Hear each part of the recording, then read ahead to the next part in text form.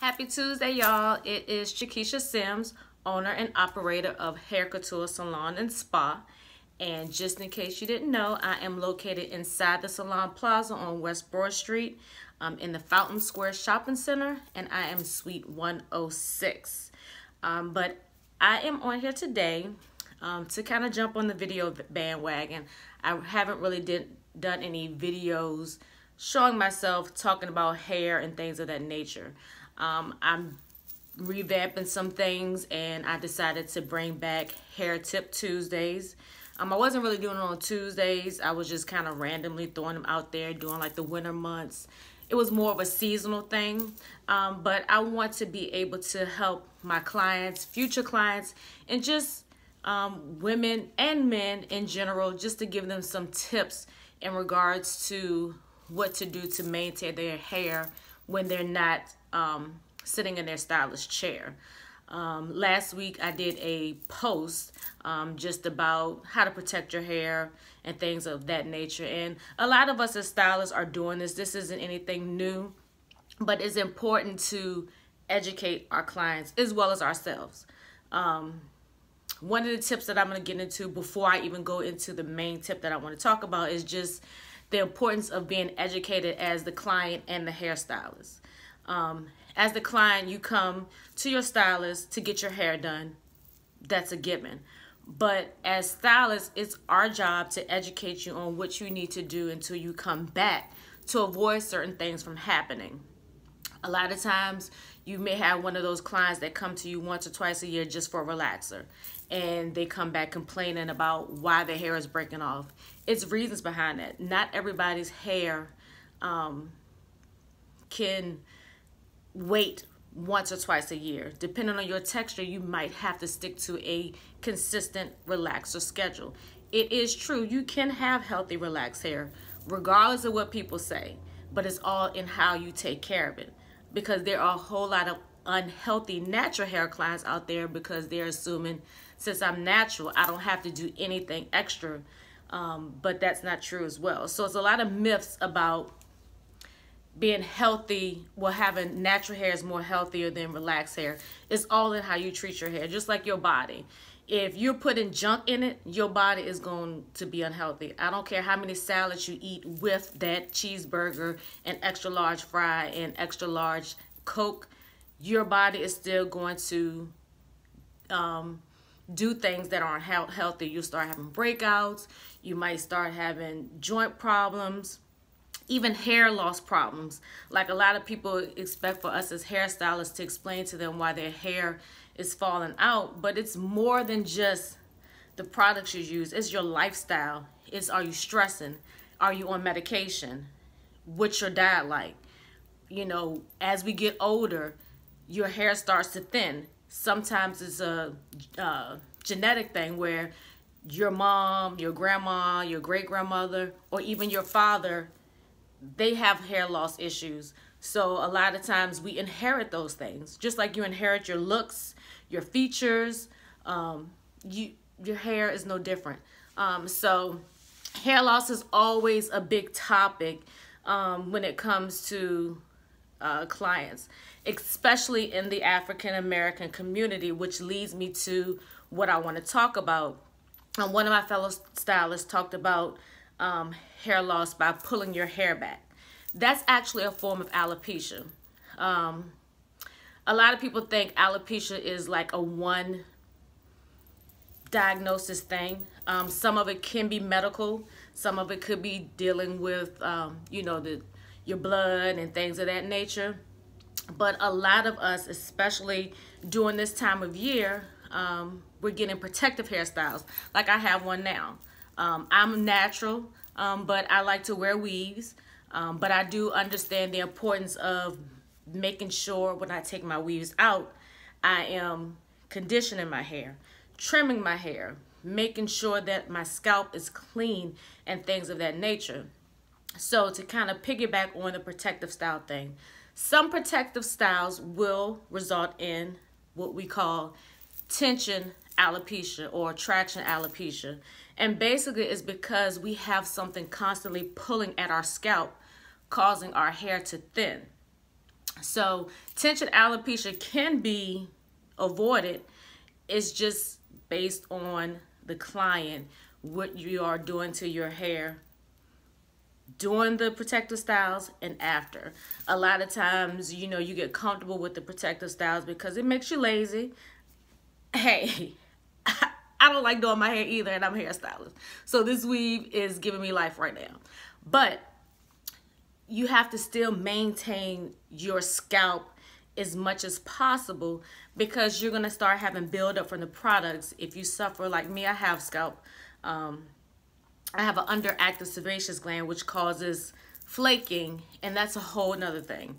Like, I know I'm all over the place, but I'm gonna come back around to where I need to be. But when you have certain scalp disorders, us as stylists, we're supposed to help you recognize them, but sometimes you do have to seek medical advice. Like, we aren't doctors.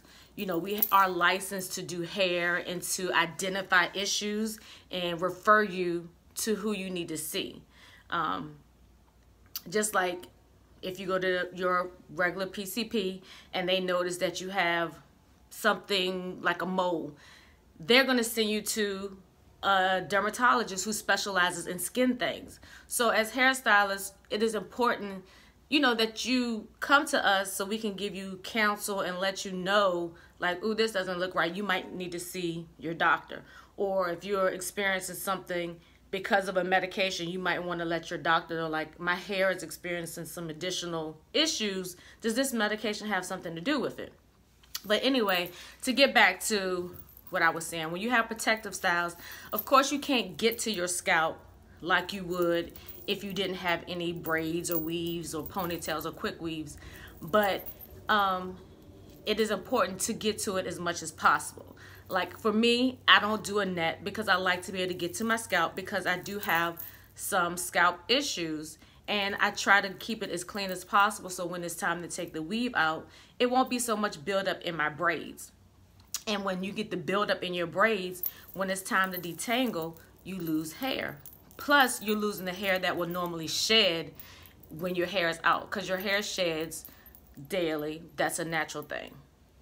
You know, so don't freak out when you see your hair coming out. But if you have globs and globs of hairs because you're not detangling it properly and you have so much build up between those braids because you didn't take the time to maintenance your scalp doing those protective styles.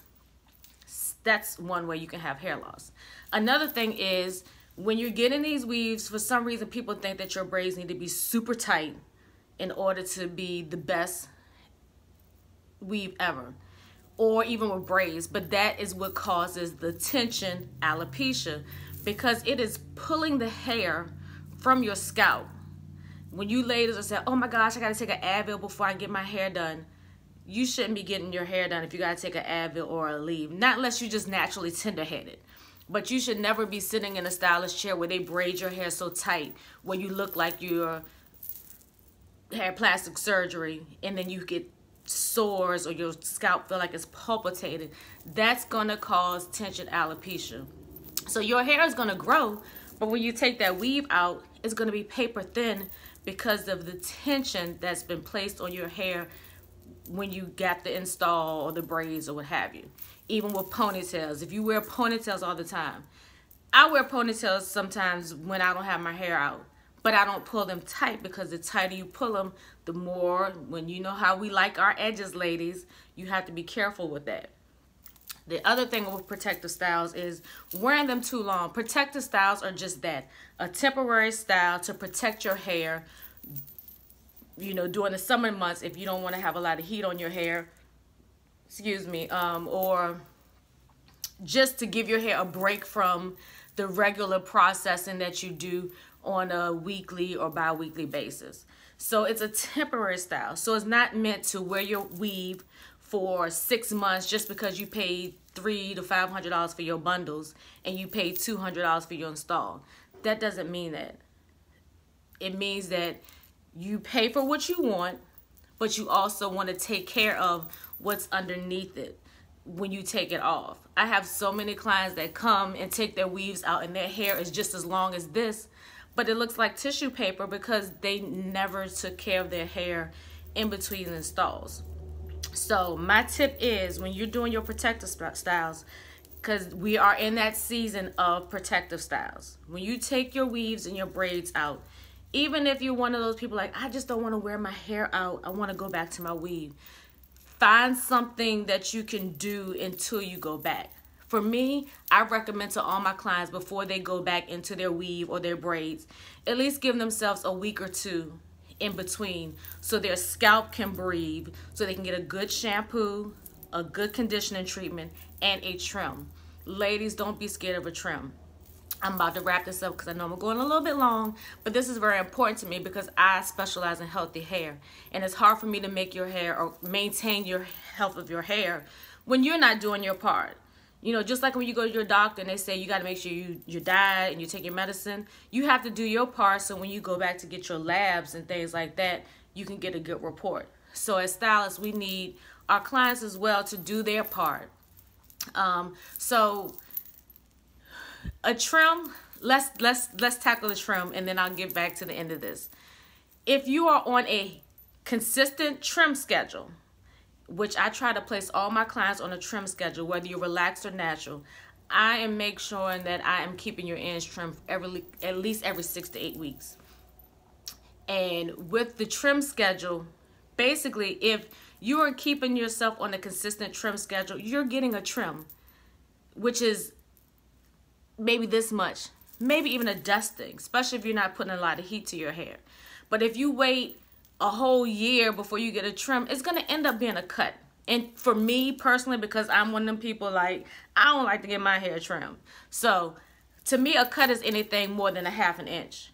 So to avoid having to always get your hair cut and to break this stigma that, oh, my stylist is scissor happy. It's not that they're scissor happy. It's just that you're pushing the time that you need to get your hair cut. Let's do this example real quick. So you know how when you take your sons to the barber shop, or if you got a short haircut and you keep in the back trim, you're like, oh, it's growing back so fast, because you're keeping it cut or trimmed or whatever the case may be. So you'll see more growth because you're sealing your ends, helping to prevent from them splitting and becoming damaged. But when you don't do that, you end up getting more cuts than you get more trims. So it's very important. I recommend 6 to 8 weeks. If you don't do a lot of heat, maybe 8 to 12 weeks.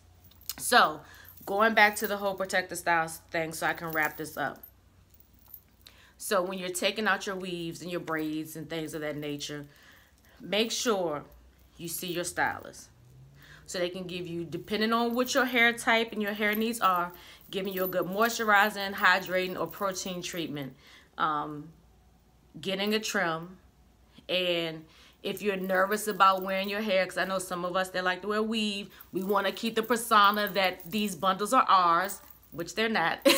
But we want to keep a persona that we got all this hair. So maybe find like a ponytail or a bun, or even buy you a wig if you are that concerned about maintaining an image or a look in between the next time you get your protective style. So to avoid tension alopecia, make sure you're not getting your braids put in tight or having your ponytails in too tight, and make sure that you're not keeping your weave in for, or your braids in for, an excessive amount of time, because as your hair grows, that weight of the weave is pulling down on your new growth. You have this much new growth and you have this braid in double or triple wrap weave on that braid. That's putting tension as well. So I hope this has been helpful. Again, this was a little bit longer because I am passionate about trying to maintain and restore the health of my clients' hair. If you want to get more information about me, visit my website, which is www.haircouturesalon.com, and that's couture with a K. And also subscribe to my website, because I send out information to my clients and potential clients via email. And also I like to post specials and little fun things for my clients. So if this has blessed you and blessed your hair life, make sure you tune in for next Tuesday's hair tips. Until next time, peace.